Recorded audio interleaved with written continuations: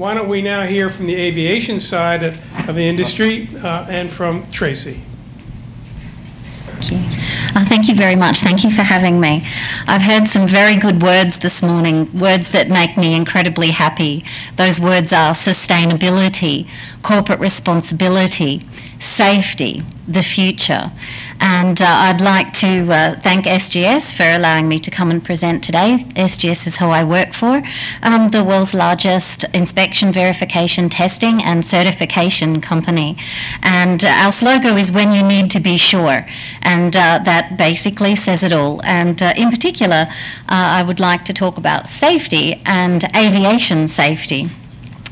I belong to a smaller little group in SGS called SGS Heart Aviation, and we're a team of 27 ex-airline pilots, airline engineers, sorry, this is just skipped, ex-airline engineers, and we devote our careers now, after we've hung up our wings and our engineering equipment, to making sure that air travel, be it large airlines or small charter companies, are safe and also efficient.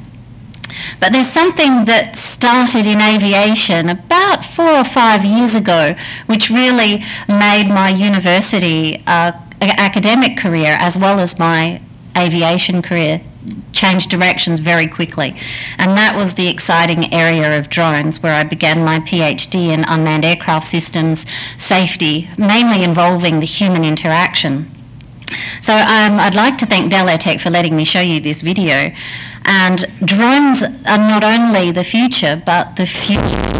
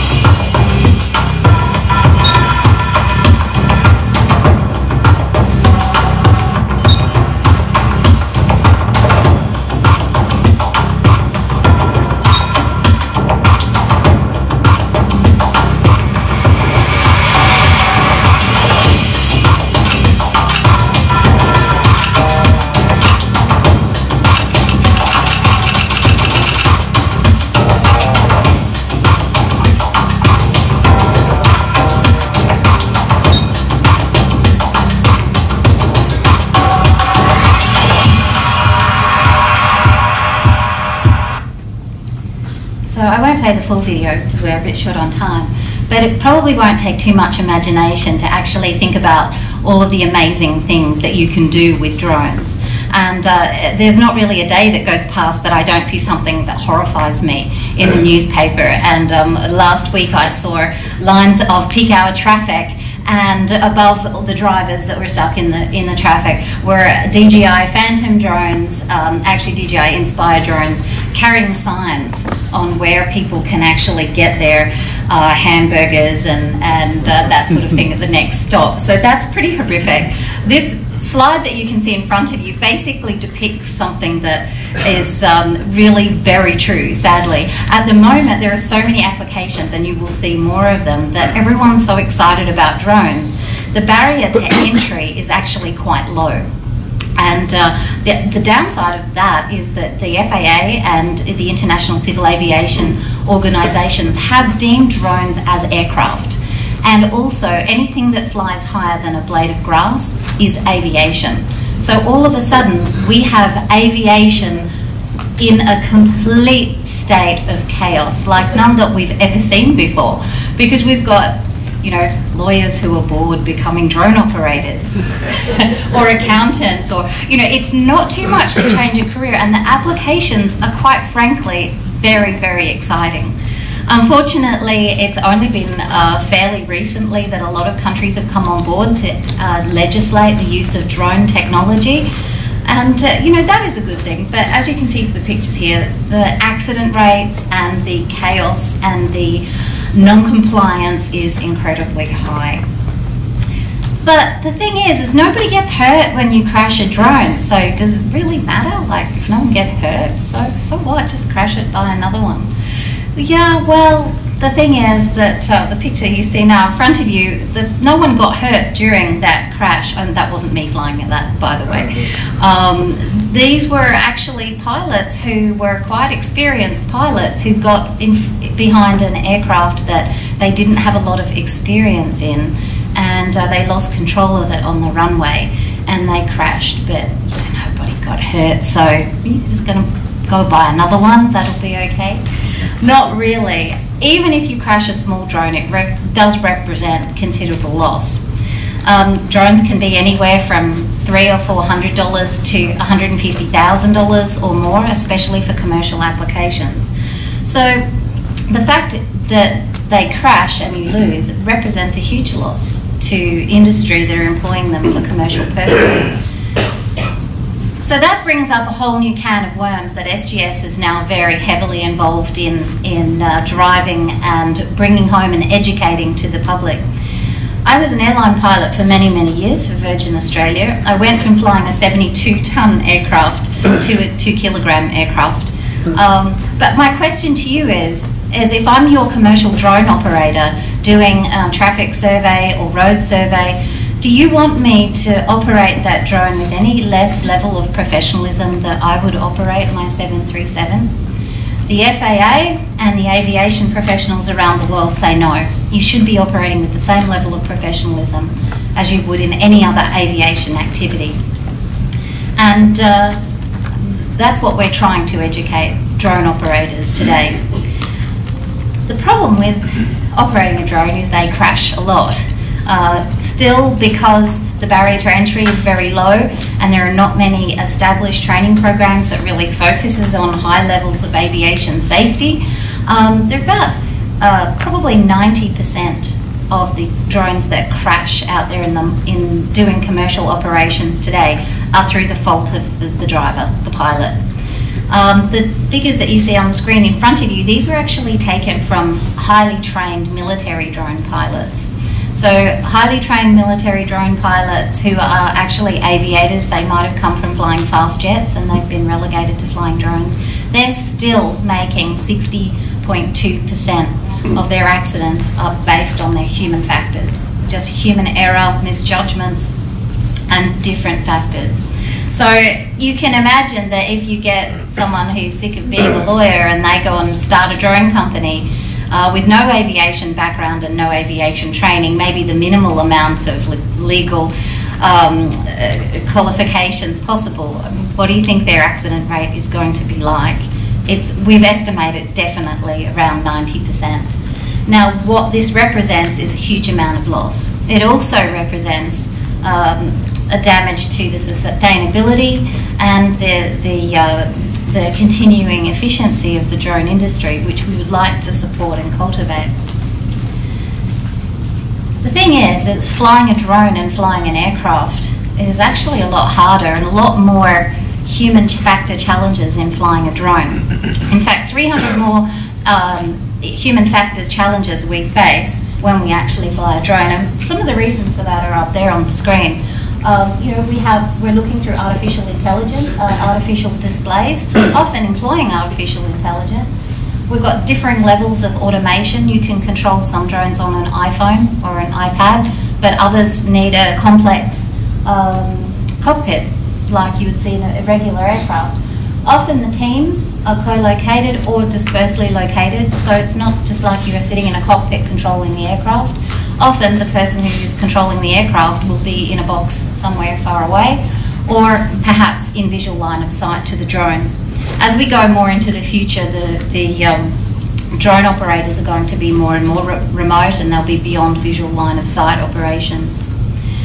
So what makes it more challenging for us, and what will make it more challenging for you in the transport industry, and what you have to be aware of moving forward, is that when you operate a drone, this sets up a whole different relationship with the aircraft.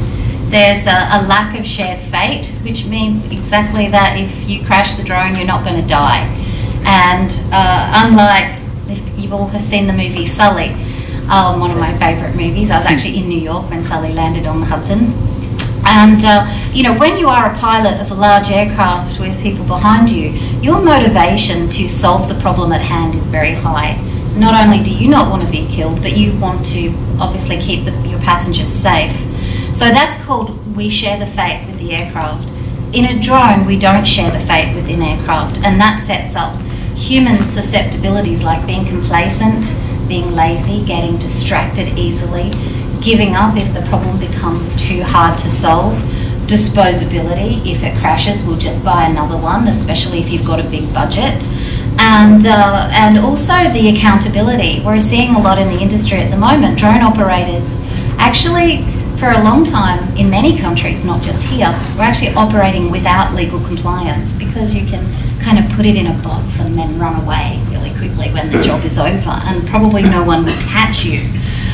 So that's really interesting. And also the commercial pressure to get the job done is very high. Interestingly enough, the photograph there, does anyone know who that guy is with the bloody fingers?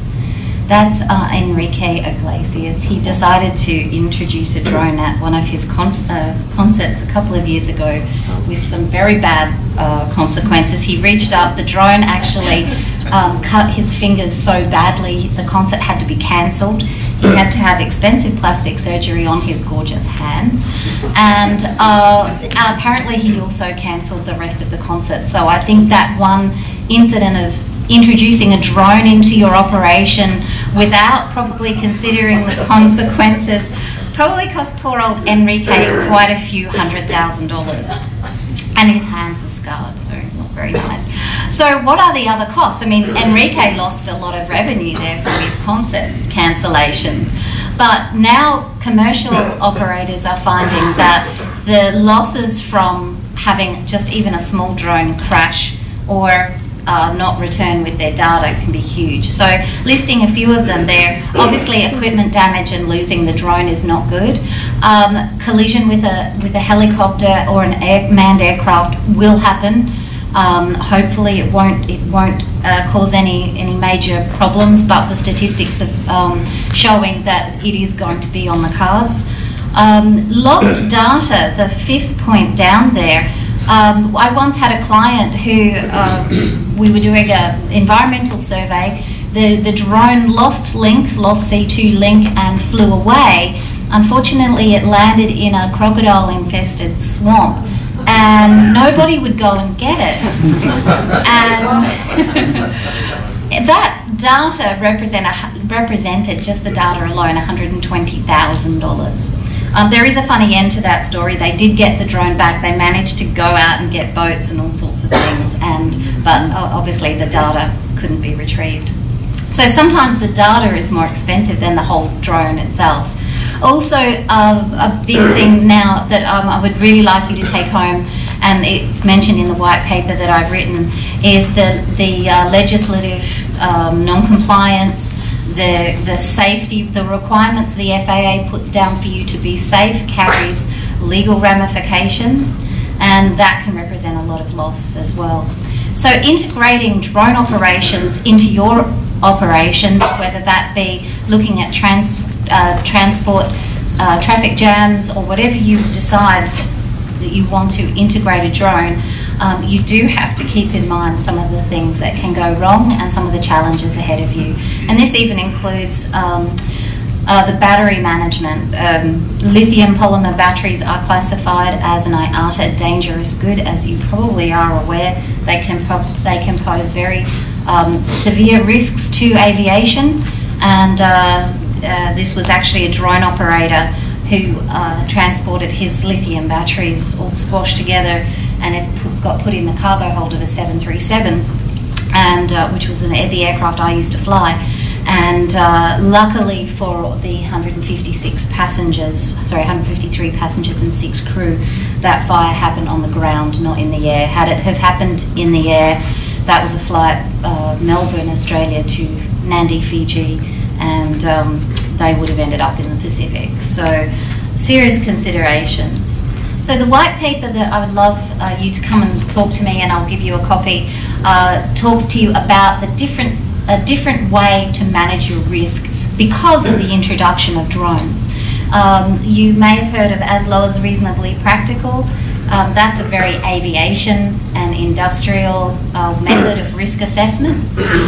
There's a new way of doing a risk assessment which is much more forensically defensible in a court of law, and it helps organisations really be proactive with risk management, and that's called the SOFAR. SOFAR is as reasonably practical. As I said, that focuses on due diligence and those favourite words, which are safety, sustainability. If you're interested in those words, you want to learn about SOFAR as reasonably practical. And of course, that's what my passion is now, since I hung up my wings 2.5 years ago, is making the aviation industry and making the drone industry safe and sustainable for the future.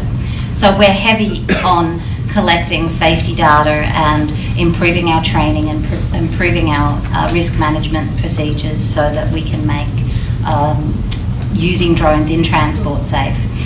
We also do things like helideck certification and aviation audits and that sort of thing, so it's quite a good fit for us, and making sure that when you go and travel around the world that you're getting put on a safe airline. So I won't skip through those. I just want to say thank you very much for your attention, because I'm a little late, and please see me after. I'd love to talk to you more and share my white paper with you. Thank you.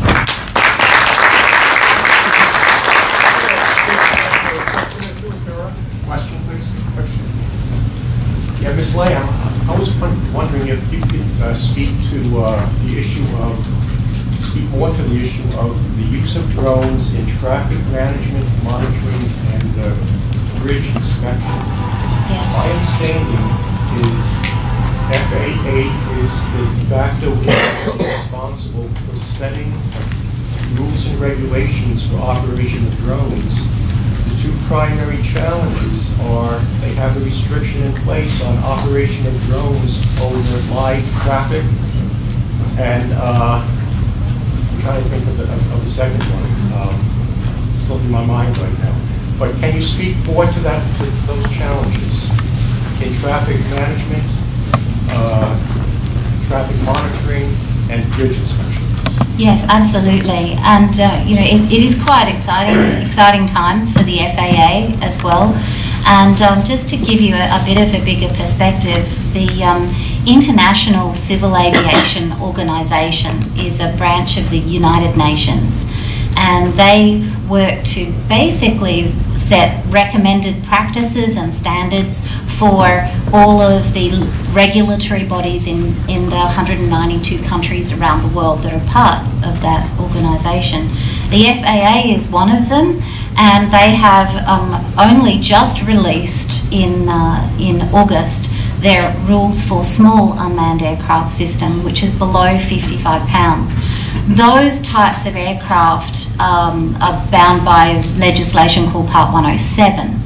And exactly what you were saying, they're quite restricted in where they can operate. And one of the areas they're not allowed to operate in is over traffic, over a populous area, within 30 metres of a populous area. However, there are challenges with that the FAA faces.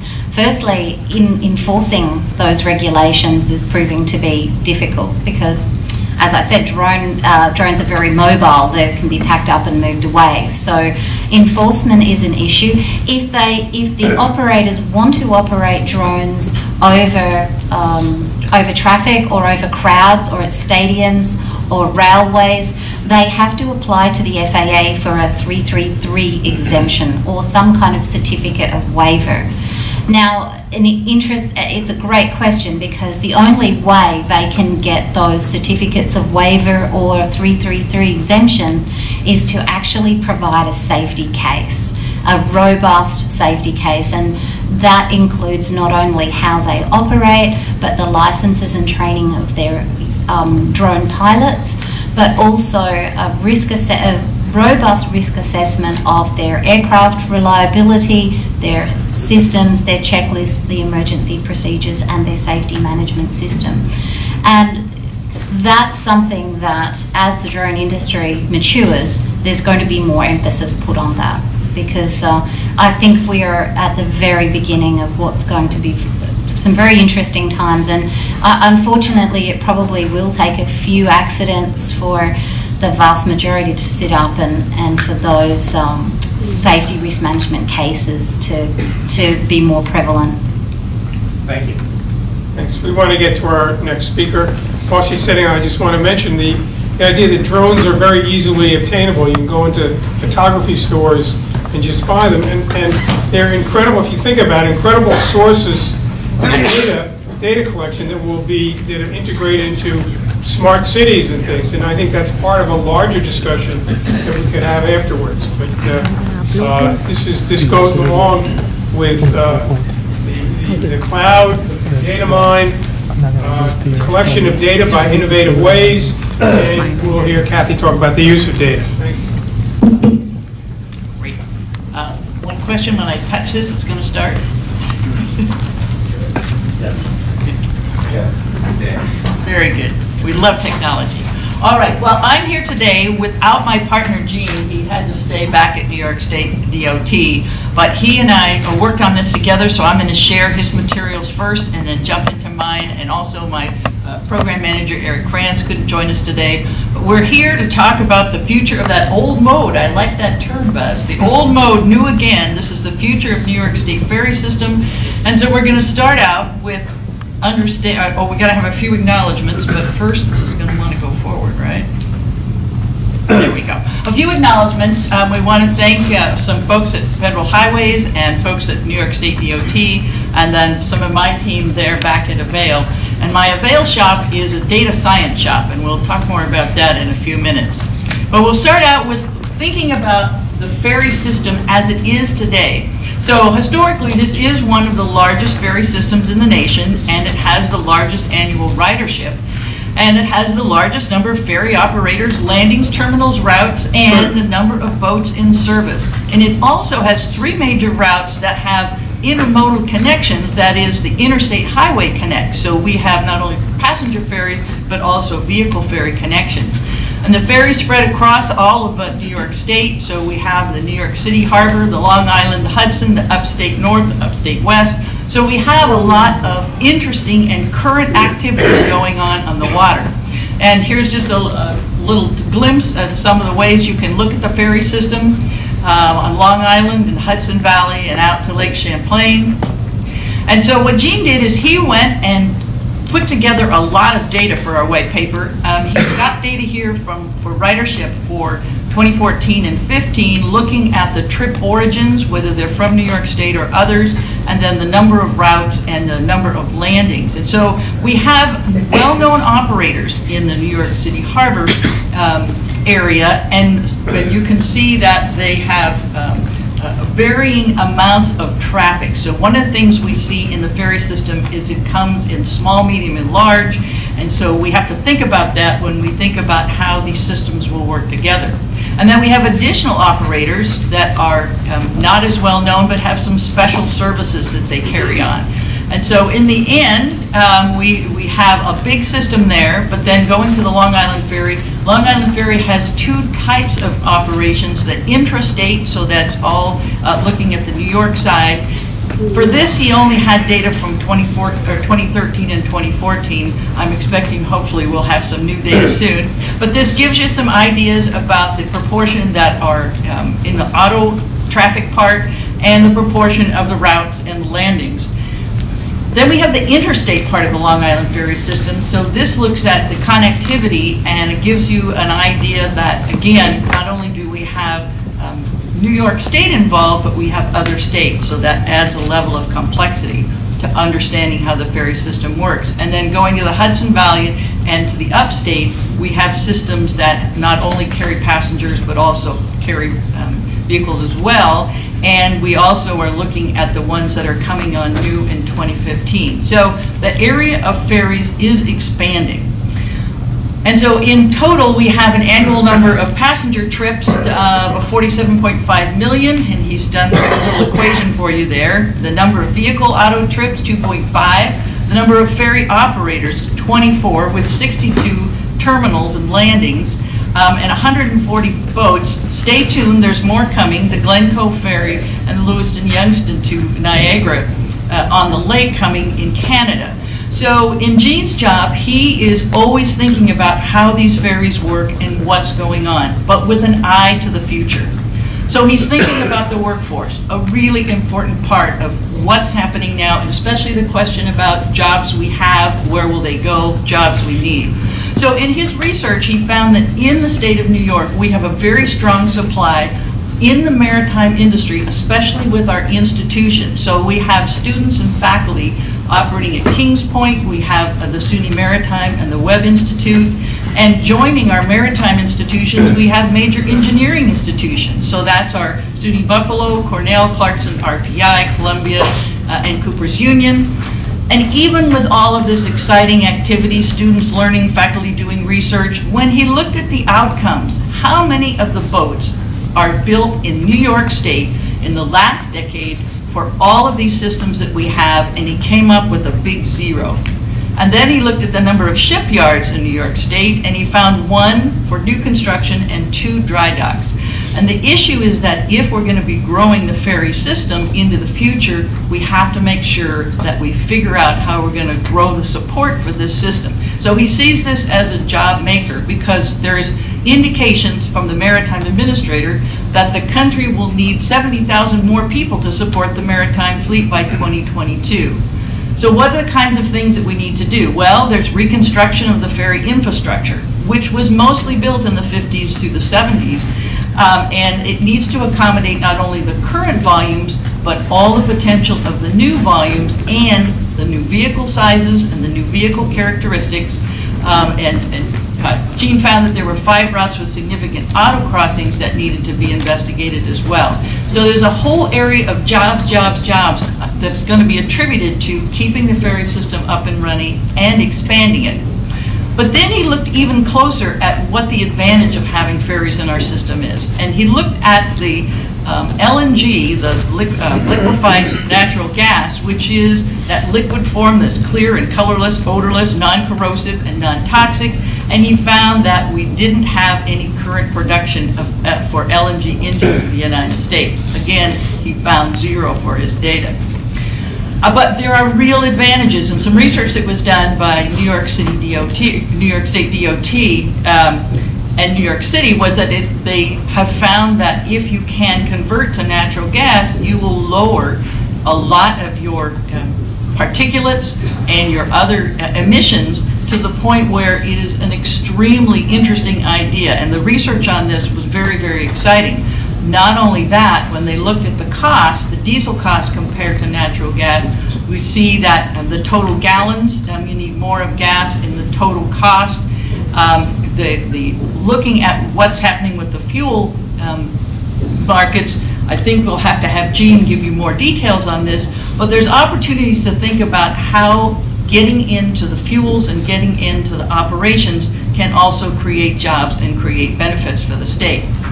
And then there's the safety side. So on the safety side, the indications of problems on the water very well illustrated August 30th in 2016 when we had a collision between New York Waterways and 10 kayakers near Pier 79. So with these kinds of problems, some of the solutions that the academic and the private sector look to are electronic data devices for navigation and safe system monitoring.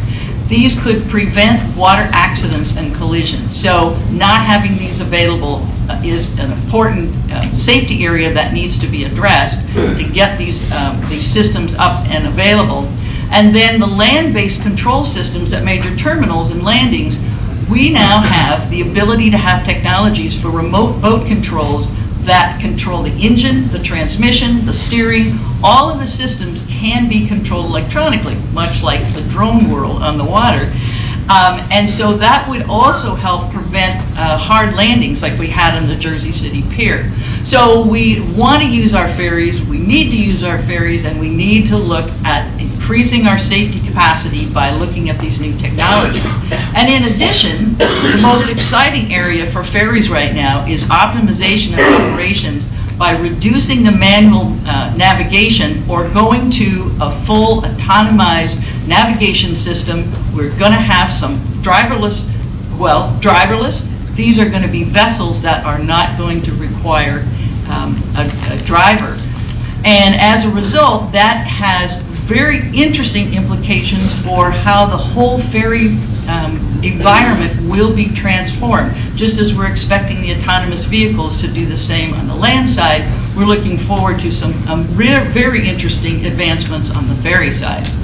So now let's take a stroll to New York City for a little case study. And today transit passengers use their mobile devices, as we just heard, to plan their trips. Not only that, but in the New York City harbor, there is a very aggressive expansion plan underway to increase ferry service at the same time that we are looking to see some disruptions in our subway service. So what are the opportunities that can be launched as a result of expansion and need to have the moving public be able to make quick decisions on the fly? Well, there is a need from the perspective of those of us who work in transit and transit data for a new multimodal translation software that will harmonize the data and improve connectivity for transit riders. Now, it's very fortunate that we just, with the help of some funding from NYSERDA, we just finished a project in my lab to look at harmonizing using software that does translations for MTA. And we took their GTFSR, which is their general transit feed specifications in real time. That is a special kind of data standard, and we were able to translate that into the Siri system, which is what's used on the buses. Now, this was a very, very interesting project, and it was one of the ones where we learned that the best way to do this is to get yourself a data scientist, because data scientists inside those clouds use application programming interfaces, and you can think of that as like the pipes that the data flows through, just like water flows through, and the programmers in the data science world make special faucets where you can turn on and turn off all this data that's flowing around. It is a new and very interesting way to work with this data, and it's one of the important ways that we see it's possible for data scientists to reweave the data strands. And so what you used to see in an Excel spreadsheet, now inside of these not that mysterious black boxes are all of these operations, and the application programming interfaces takes the data from its original generation and takes it through a lot of transformations. And for us in the world of data, this is really exciting, because in the process of doing this project of translating one type of data to another, we discovered that using a caching process was extremely time and cost efficient. So you can think about this if you're a data person, is that instead of reading every word, you instantly get the answer by using a caching technology. And so the caching process was one of the big advancements that we got out of this first project. And then not only that, in order to do the translation, every single event had to be logged, because the data in one system had to be transferred to the data in another system. And as a result, they built a big API that actually whatever you hear gets written down. It was a gigantic logging device. And this provided not only the success of the MTA project, but a very interesting way of having your eyes and ears on your data. So think about what this data looks like. So here's the GTFSR. It's actually very artistic, but all of those different weavings are necessary in order to match it to this weaving, which is the GTFSR going to the Siri. So if you think about how this is done, it gives you some idea about what's going on in that cloud that your structures are working on. All of this has to be matched, and has to be matched instantaneously, so that this translation can happen every 30 seconds. So throughout the entire system, the identification of every car that you have in either one of your modes, the system knows where it is and how it's doing and where it's going to be next in the next 30 seconds. So with that, the question is, do we have the essential ingredients to now invite ferries to the translation? So we have GTFS, we have, which is actually the scheduling backbone. We have the GTFSR, which is the real time, which we have on the subways. We have the Siri, which is on the buses. And now here's the question. What do we have for ferries? So we did some exploration. And when we add ferries to the data network, there are some challenges. So we need a source of machine-generated data that can track and trace the ferry traffic. It needs to be complete in order for it to be useful, and it's going to require the cooperation of multiple agencies and especially the private sector players. So when we went to look around to see what was out there, there is GTFS on the Staten Island Ferry, and it's available. GTFS, one of the things that's nice is it's made available so that so people doing their app development can get to it. It's information on the terminals, the schedule for the weekdays, weekends, and holidays, and they also modify it when they have heavy weather or low visibility, and it is always available on the web. So that was one thing we had, and when you want to use that data, it comes in a text form. So we have a GTFS analyst tool that actually spatializes the text data and makes it possible to see where all the stops are on the ferry systems. So that's one step, but that was only the Staten Island ferry. So now how are we going to get the rest of the ferries? Well, one day I was very lucky at UTRC to meet with the folks from NREX. And the NREX have the ability with smartphones to capture not only the aggregate formats, but also they are now creating origins and destinations. And the origins and destinations product, when we looked at it, it actually had people who had their phone in their pocket traveling on a ferry going through the water. So by isolating the origin and destination NREX data traveling on the water, you could have real-time ferry traffic. So that's a possibility. Then there's the automatic identification systems that are required by the Coast Guard for certain ships of certain sizes doing certain things. It has the ship's identity, the type, the position, the course, the speed, all the things that you need if you're managing your vessels. And it is required, so if you come under those regulations, you will be providing that data. And it automatically transmits this data and receives it not only from ship to ship, but also from ship to shore. So that's a very interesting data possibility for this. And most wonderful is we discovered that it can be accessed through an already existing application programming interface that requires permission, but that data is ready to go into action if we want to get it launched in.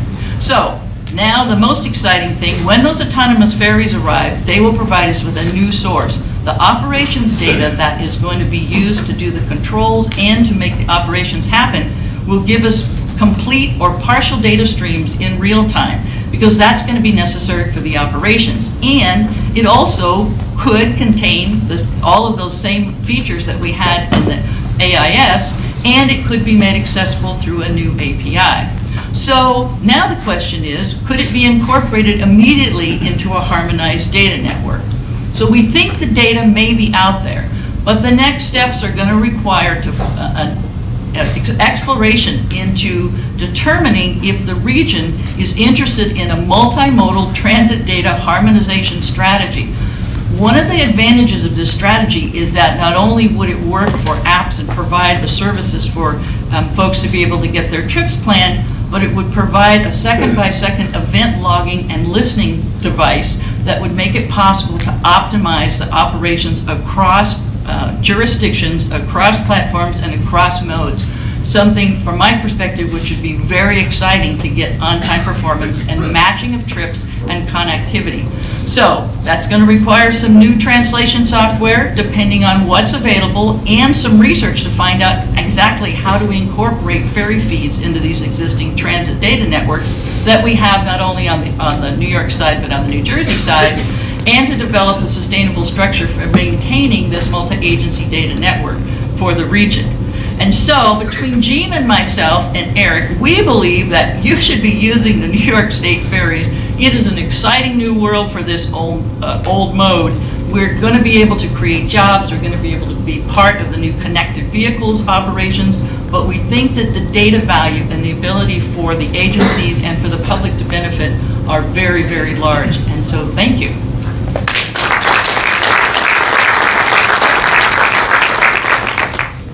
We go from 19th century ferries to 21st century data whiz kids.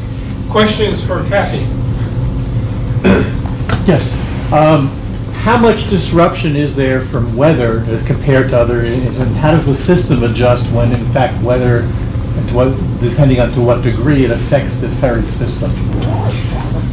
Well, that's where having the data would be very, very wonderful. I've been looking at weather lately. I have another UTRC project where we're taking the Mesonet data every 5 minutes off of the new, there's 125 new weather stations that Homeland Security has provided for the state of New York. And the Mesonet produces this data every 5 minutes. And so we're doing the very first investigation of the 5-minute increment data.